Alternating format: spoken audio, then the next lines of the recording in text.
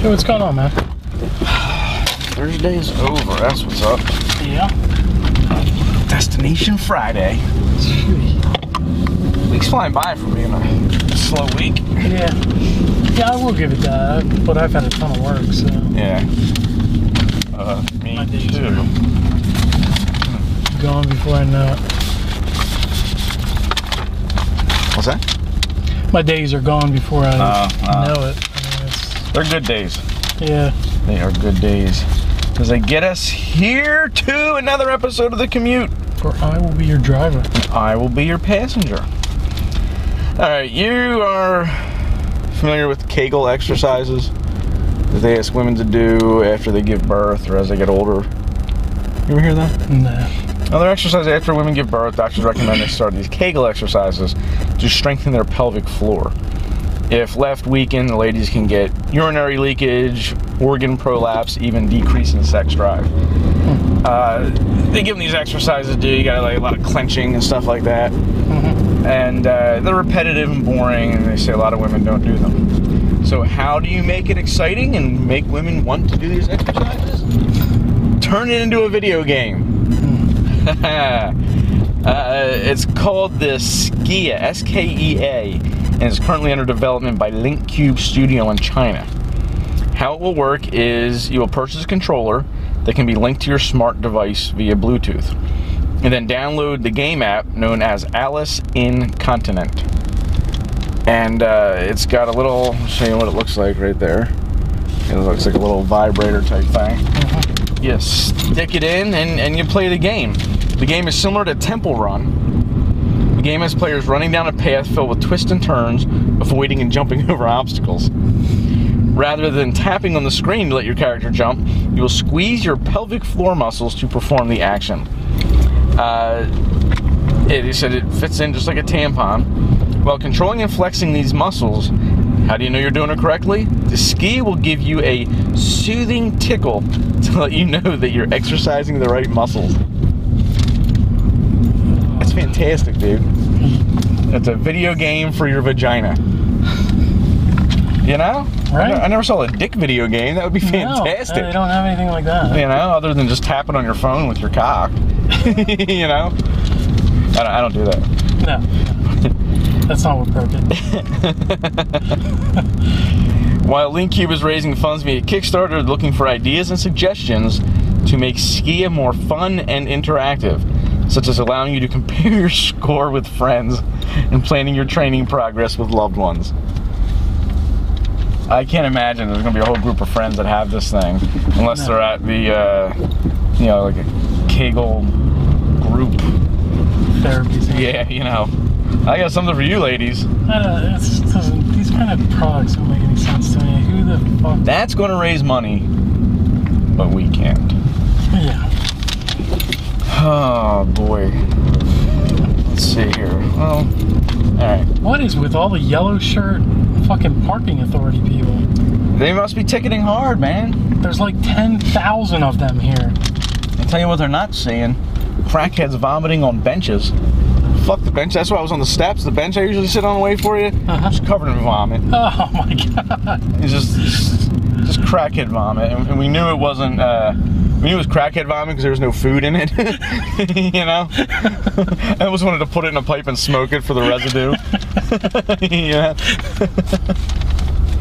Which is, yeah, but yeah, they're all over here making sure everyone's not staying in a space for more than 2 hours. Right. Chalking your tire. Seriously, I think I saw like 25 or 30 parking That's where they people meet. down that block. That is where they meet.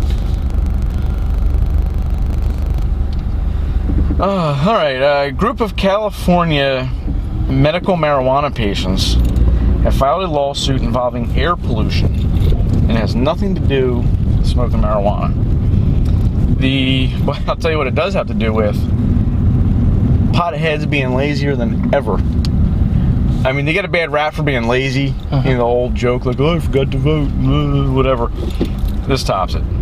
The Union of Medical Marijuana Patients has filed a suit about the way the city of San Diego has authorized medical marijuana co-ops in the city by restricting the businesses in certain areas. The current setup allegedly does not comply with the California Environmental Quality Act.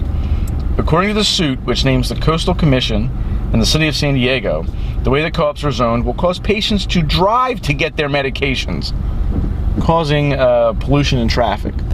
They're not concerned with pollution or traffic, and I'm all for smoking pot and getting high as a kite, but like, oh, now I have to drive. I have to go somewhere to get my legal marijuana. You know, like, come on, man. You're just gonna fuck it up for everybody. Nah, it's just a bent to get it more legalized than it is. It says they also allege that some patients will now be forced to grow their own marijuana indoors, a tactic that will waste energy and contribute to global warming. Okay, so I'm going to break the law now. You're saying I'm going to have to break the law. You're forcing my hand. It just blows my mind. You're not helping the stereotype. Well, it's just, that's how people massage laws into what they want them, you know? Yeah. But the thing is, usually it's other groups that can, like, it'll help you get your way. I don't think they're going to be like, oh, those poor potheads. Right. You know what I mean? They're just going to be like, whatever, and don't get your medical marijuana. How's that? Either drive to get it, or not. Hey, ride a bike. You know? It's Walk. too far away. You know, if they want to help make it legal, they should be like, no, I love smoking a joint and going out for a long walk. It helps me get exercise and helps me live longer. You should make it legal because people love taking long walks when they're high. You don't got to prove it. You don't got to smoke a joint and run for 5 miles. Oh, I'm going to go do a 5K. Let me just smoke a joint. The pot marathon. Potathon. That'd be a good skit. You know? Get the fuck out of my way. I would love to do research for it. The ordinance caps the total number of co-ops at 36 and places a limit of 4 per council district. The lawsuit is seeking to have the ordinance taken off the books until the defendants can come up with a new plan that complies with the California Environmental Quality Act. So they're saying it doesn't meet the requirement right now? Yeah, because they're saying what you want, there's a requirement set, and what you want doesn't meet requirements, so we're throwing this out until you come up with a better plan. Right. They're like, we're not against it, just come up with a better plan, and we'll work with you. But the law is the law. We're not going to try to change these laws, you know, so that you can walk across the street. Yeah. And get it. I get it. There's certain areas you don't want those things at. You know? Maybe they're not allowed to be near schools. You know? Think about how, like, crazy, like, zoning and stuff has to be now. Oh, my God. You can't have, like, halfway houses with, like, sex offenders within, you know, 100 yards of a school, and, you know, or a park, and then that was the whole thing on that, there was the one Louis Theroux documentary, the LA Stories one. He did one on, like, sex offenders, and he went around to all the different, like, houses, and there were, like, these halfway houses that people in the community kept trying to get shut down that were, like, that had these sex offenders in it. And what this one group was trying to do was to open a mini park within, like, you know, that limit, so the halfway house thing would be in violation. Oh, I remember you saying that. Yeah. The area. Yeah. So. And you're just going to cause, you know, to uproot all of them. Make another building. I mean, I get it, but. Yeah, but, you know, there's only so much not in my backyard. You just plant parks in every 70 miles of the state, and it won't be allowed anywhere. So with that, I came across another story that ranks marijuana usage by state. The map was a percentage of Americans over the age of 12 who have smoked pot in the last month, broken down by state. While some general trends aren't surprising, the Northeast and West Coast smoke a bit more, along with Colorado. There are some standouts. In particular, Rhode Island blew everyone out of the water, with 13% of all Rhode Island people over the age of 12 have lit up in the last month, an astounding 30% of all 12 to 25-year-olds. It's a lot of people. Yeah. Rhode Island was number 1 overall, except for 25 and over. They weren't number one. They were number one for total 12 to 17-year-olds and 18 to 25-year-olds. So our great state of Delaware, they, in total, 12 years old and over, that have smoked in the last month. Give me a guess. What do you think it is? Total number? Total percent. Oh, percent. Of 12-year-old and up. Fucking damn it. It's got to be someone way up there. Yeah, it's these fucking assholes cutting in. Yeah, this you. guy. Go ahead, cunt. 8%. Fuck, dude. 7.5%. Not bad. Not bad. Thinking on the fly, slamming the brakes. Look at you. You cleared the mind. Gets the blood pumping. Yeah, 7.5% total. 12 to 17-year-olds was 9.5%, and 18 to 25-year-olds was 21% in the state of Delaware. And then 25 and over dropped significantly down to 5%. Whoa. Cut right in. Look. Look at this. Going through the median. Look, I gotta get there somehow. Nailed it. It's not a cop in sight. Yeah, right. Had I done that, cop would have been right here.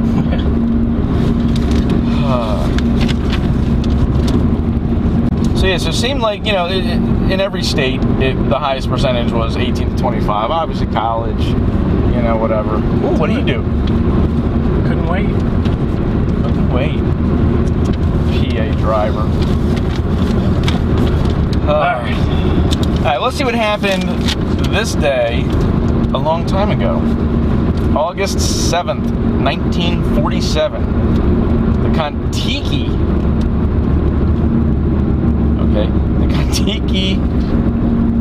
What is that?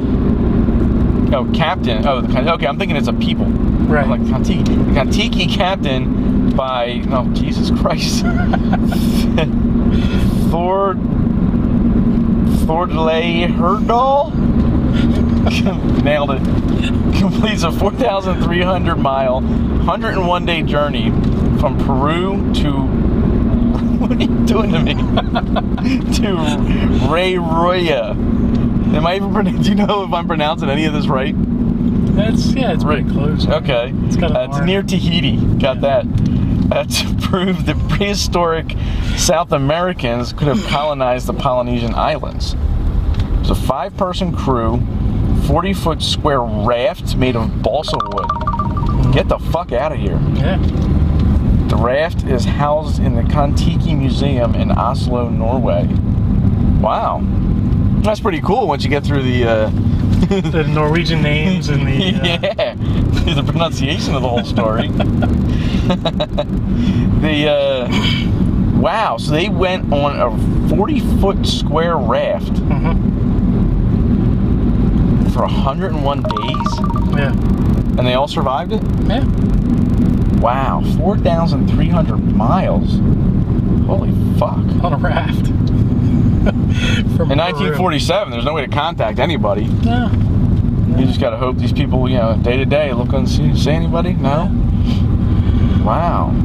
But none of his, I don't think they ever proved any of his theories were correct, that they actually... Oh, yeah? Prehistoric migration happened that way. Just because he did it doesn't mean that's how it happened. That's how it happened, but it proved that it could have happened. That's like a 6.5 by 6.5 foot raft, right? Or maybe it was 40-foot square. 40-foot square? 40 by 40. Oh, okay. Oh, okay, I'm thinking 40 square feet. Yeah. Okay.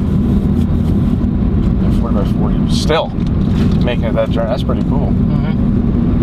August 7th, 1782, George Washington creates the Badge for Military Merit. Purple heart-shaped piece of silk edged with a narrow binding of silver. The Purple Heart. The badge presented for any singularly meritorious action. Permitted the wearer to pass guards and sentinels without question. Really? And the honoree's name was inscribed in the Book of Merit. Do you still give you, like, No, I'm the shit? Yeah, it's way changed now. Oh, okay. It's not like the same medal anymore. So awarded to 3 soldiers during the Revolutionary War: Elijah Churchill, William Brown, and Daniel Bissell Jr. The Book of Merit was lost and the award forgotten about until 1927. Does it say when it was lost? No, it just lost over time. I mean, Still, that's crazy. That sucks for the people that were in it. Yeah. General Charles P. Summerall was unsuccessful getting the award reinstated, but Douglas MacArthur took up the cause and had the Order of the Purple Heart brought back for George Washington's 200th birthday, February 22nd, 1932. Purple Heart now displays a bust of Washington and his coat of arms. Huh. That's pretty cool. So what's like, you get it now, and it's just like there, have at it. No benefits to it? It didn't list whatever the benefits are, so I don't know exactly. But you like don't have to wait in line at Subway or something. It should come with something like that, you know? It should have some kind of, coupon. I would do that if I was a business. Purple Heart, let us know. Mm-hmm. You're the shit. No waiting for you, sir. Movie theater sold out. We're kicking 2 motherfuckers out. You and your date have a seat. Yep. Something like that. Some kind of privilege. Anyone wearing a anti-American shirt or button, you're out. We got a Purple Heart here, thank you.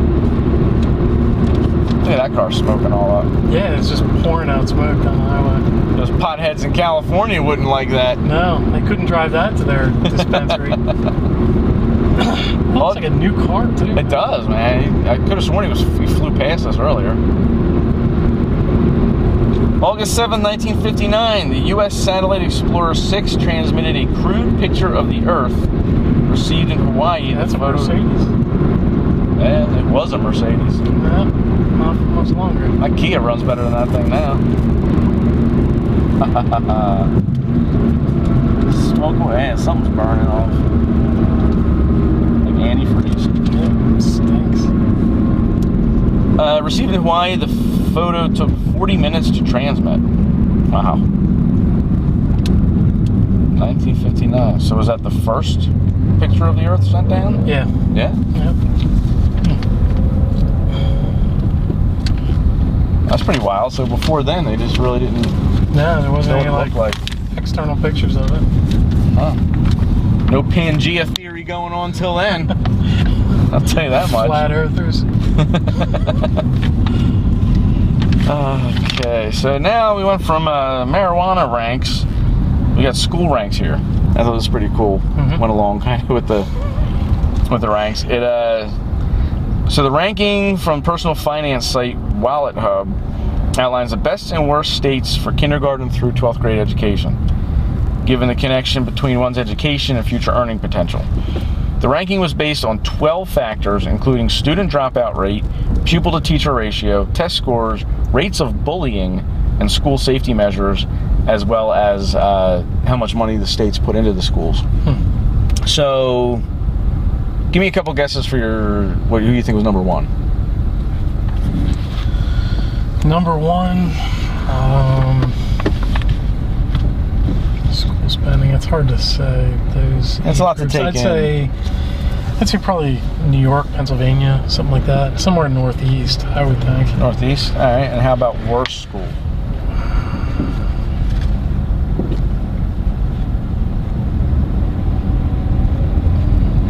I don't know. The way you're phrasing it, it's going to be completely the opposite. So I'd say, I don't know, Idaho or something. Okay. Well, the number 1 school out of every 50 state, actually 51, because District of Columbia is a separate entity. Number 1 school was New Jersey. Shocked the shit out of me, dude. New Jersey. They do have a lot of private schools. They dump. They're number 3 for dumping money into their schools in the state, which again surprised me. Yeah, it's hard to say like how budgeting. It would have to be. It'd have to be a state that has some kind of sales tax, I would think. I mean, and they have a high sales tax. Yeah. But like dropout rate, I wouldn't have thought they would have been high. The thing is, Jersey has a lot of private schools. Yeah. So that kind of helped them out. Number 1 in spending was Vermont. They were number 3 overall. The other states from 1 to 5 is New Jersey, Massachusetts, Vermont, New Hampshire, then Kansas. So Northeast, you had that. You were on the right track. The worst schools, starting at 51, was the District of Columbia, followed by Mississippi, Alabama, Louisiana, then Nevada. A lot of your southern states don't have a lot of money, poor states. So really the whole thing kind of goes down to money. Yeah. Yeah. That's what it seems like. I mean, Money makes everything better. That seems to be, except for Nevada. I mean, there should be tons of money there. Yeah. Yeah, you would think. Tons of tourism. For the amount of people that are there. Yeah. You know? Just shows you what, those giant casinos and stuff give back. Yeah, Nothing. Exactly. And that's why I like to, you say you like to vote for a lot of third party, people in the running for any kind of office. I remember voting for this guy and his deal, because we have casinos here in Delaware. His thing was he wanted to make 25% of all their profits go to the schools in the state. You take 25% of a casino's profits? Yeah. And since then we've had sports gambling added, a bunch of other stuff. We'd have the best schools in the friggin' world, man.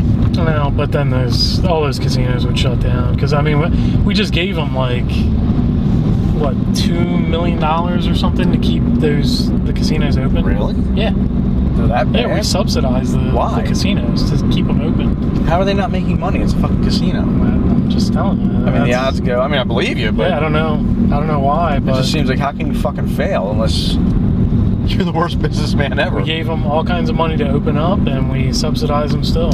See, the problem with that is there's all these fucking loopholes. Because, yeah, they know it brings people to the state, so they're going to keep them open. But, I saw a thing before with Donald Trump. He was broke by no means. But he's filed bankruptcy a number of times. Sure. And you can only own so many casinos at one time. So when he wants to open a new, better one, he bankrupts one. He knows a legal way to bankrupt it, shuts it down, claims bankruptcy. He claims bankruptcy. Then he has all this money to build a new one. Same thing with these fucking malls. Christiana Mall, it just passed, one of the biggest malls on the East Coast. They got this huge ass loan to build the mall, to expand it. They got the loan, build it, claim bankruptcy. They spent so much money on building it. But they get to keep it open now, make all the money, and they don't have to pay the fucking loan back. Right. It's bullshit. So... It's not like we can do that. Yeah, right? You claim bankruptcy, they're going to have you paying, garnish your wages forever and take your cars and do whatever to make your life a living hell. Yeah. And it's harder now even to do that. Yeah, they just closed a bunch of that stuff. Right? Yeah. Delaware overall ranked 34 out of 51. They were, however, 11th in spending out of 51. So they dump a lot of money in, but not a lot of results. Don't have a lot of results in it, and they didn't say why. What the reasoning for that was. The other thing too is there isn't a real strong correlation between money spent per student and what you get out of that. Like there's not real good evidence that actually makes a difference the more money you throw in. Right, well obviously. Yeah. So some were high, it was relative to what they spent. Yeah. Some like this just weren't. Overall, Delaware got an average score, they said, though, because there is a mix. Like, I know where we live, the schools there, at least the younger grade schools, get a 9 out of 10 ranking from the state. And then as they go up, they go down. The high schools are ranked like 2 out of 10. But they're hoping that they'll take the model that the elementary schools used and put them in place. I hope so. Yeah, because, you figure with the high schools, too, there's probably more competition between those and private high schools. Right. At that point, because I would think there's more private high schools than there are private grade schools, but True. I don't know. That makes sense. Whether it's right, I don't know, but it makes sense. Okay, so I got here, what's the name of this place? Sobelman's Bar in Milwaukee. They had a Bloody Mary drink that they would top with a bacon cheeseburger slider. I like that was their gimmick, to get people in. Well, that was not enough for them. After gaining some notoriety for their burger top drink, the Bloody Masterpiece, Sobelman's has decided to raise the beverage bar once again. The establishment has introduced a new drink, Chicken Fried Bloody Beast, that features all the same garnishes: cheese, sausage, pickles, olives, onions, mushrooms, asparagus, scallions, shrimp, lemon, Brussels sprouts, tomatoes, and celery as the masterpiece. And then they top it off with an entire fried chicken. You should have seen this thing. I wish I had a picture of it. It's a Bloody Mary, like in this thin glass or whatever. It's got all this stuff sticking out of it. And no lie, an entire whole fried chicken just sitting on top of the... I don't know how the glass could take the weight. Shit. What was that? I don't know. Something fucking made me duck. Fried chicken? Hit an entire fried chicken right on the road. Felt like a fried chicken.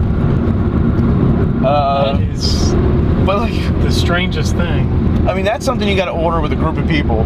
Take the fried chicken. You can all pick at the fried chicken. Yeah. And then have your drinks.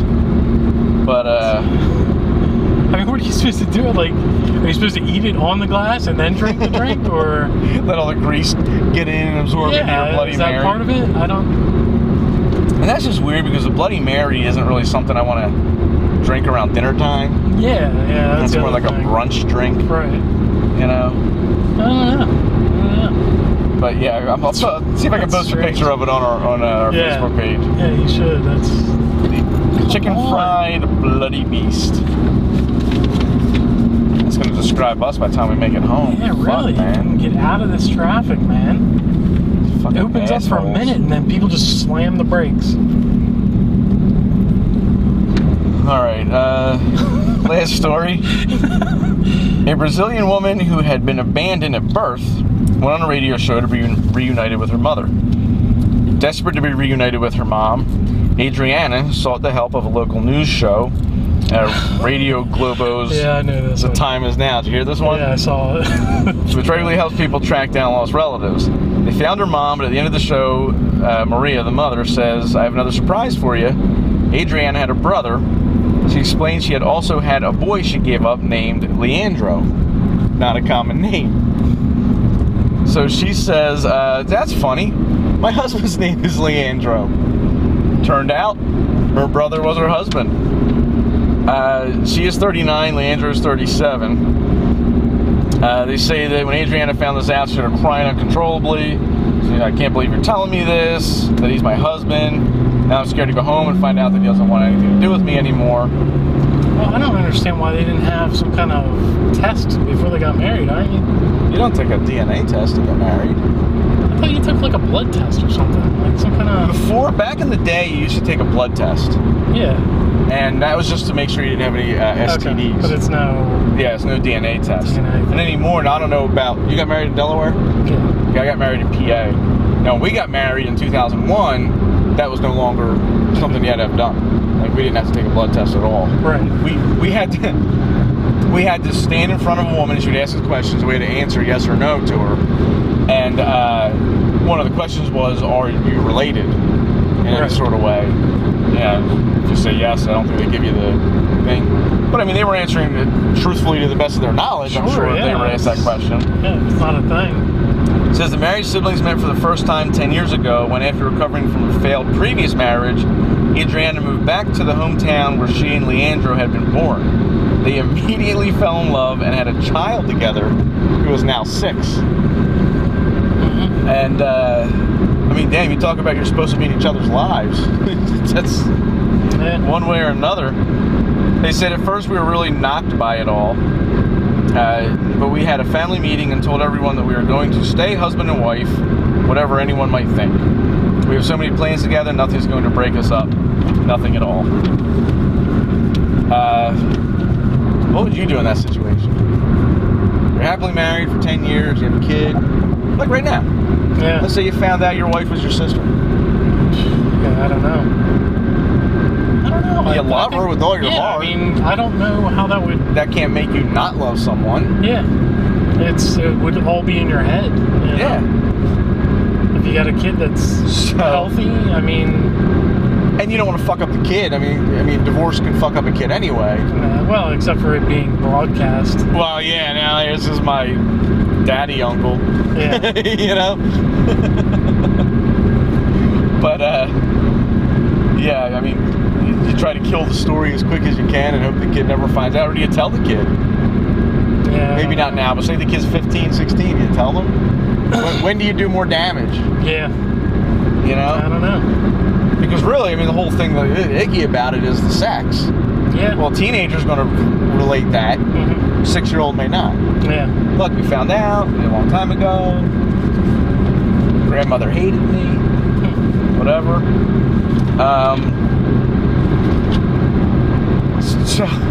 So you decide we're going to stay together. Mm-hmm. Okay? You got to get past that sex point. Right? Do you hop right back in the sack? Like, fuck it, let's just get this over with? Yeah. Or do you, like, wait 6 months? Yeah, I don't know. Just fucking down a bottle of vodka and have at it? Well, I'd say you definitely get the surgery so you don't have any more kids. Yeah. You don't want to... You can have a lot of problems. Well, I mean, and they didn't say if this kid did or did not. If not, I mean, they're fortunate. It's not, also a very hard... Go ahead. It's not in all likelihood that the children of siblings are going to have any kind of problems. Like, that's not a common thing. Like, you can have kids with relatives. It's not like it's a social thing. It's not like a biological thing. Yeah, I think I read somewhere where it's actually something weird, like less than a 3% chance the kid would have problems, and if it's cousins, it's like less than 1/10%. Yeah. It's just a society thing, you know, that happens. But yeah, that would that'd be weird. Yeah. Especially after that much time. I mean, man. And I think, do you move? I mean, do you just move away from everybody you know so you don't have to deal with anything? I don't know, or give it a shot, you know, see if anybody cares, but that's, I don't know. That's the thing. I mean, I guess you'd have to know your group. Community. Like, I don't know that... I was going to say, I don't know that anyone in our group... I mean, we certainly wouldn't look down on anybody. Yeah. We would accept it. We might make jokes when they weren't around. Sure. You know what I mean? Like... We would make that would happen. Some jokes, but in good spirit, you know what I mean? We wouldn't have any ill will towards them. It would just be for something to laugh about. Yeah, it's just, that's how you deal with that situation. Exactly, and that's how we deal with stuff. Mm-hmm. We take the funny out of anything. You know what I mean? I'll make a joke about any bad situation. Might be in poor taste sometimes, but that's how I deal with stuff, you know? It's just how it comes up. That's how you gotta get through it. That's, yeah. Yeah, that's weird, man. I don't know.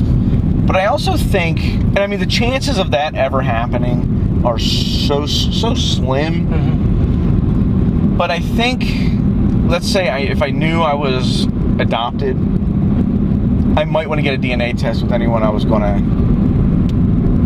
marry. You don't want to be obsessed with it, like anyone I'm going to have sexual relations with, but... I don't know, it depends. I mean, if you thought you were the only child, I mean... Yeah, but how do you know? I mean, she was left on... She didn't know. I mean, she just assumed that she was the only child. Yeah, but I don't think you should assume that either. I think you would want to find out if you had siblings. Or, I mean, I know a lot of people who were adopted, they want to find out if they... You know, they might have long-lost relatives out there. Yeah. But, I mean, I don't know. Or that might just be something you never think of. Like, I'm stupid. I'm not going to kill myself over that, you know? Why would you, you know, I think if you grew up in, you know, a household and you were... normal and happy. Right. You wouldn't think twice about... Like, even if I have one sibling, that's going to be the one person I find and marry. But, yeah, I mean, back in your own town again? Yeah, I mean, your chances increase significantly. Yeah. If that happens. It's kind of luck I have. I say like I can never win the lottery, but like I would hit the percentage on that. Something you know? like that would happen. I bet the kid looks like both of them. Yeah, that's a good mix. Oh, she looks like both of you. I can't look, yeah, and yeah, that's weird. That's crazy. It's like a chameleon. All right, well, that'll do it for this incestual episode of The Commute. Make sure you like and subscribe on YouTube and Facebook. Check out our website, tocommute.com, TWOcommute.com. Follow us on Twitter, @driverpassenger. Send us an email at thecommutepodcast@comcast.net. Hope to see you soon. This would be a Ferrari if my wife didn't own a horse. Because horses cost so much money to keep. And it's funny.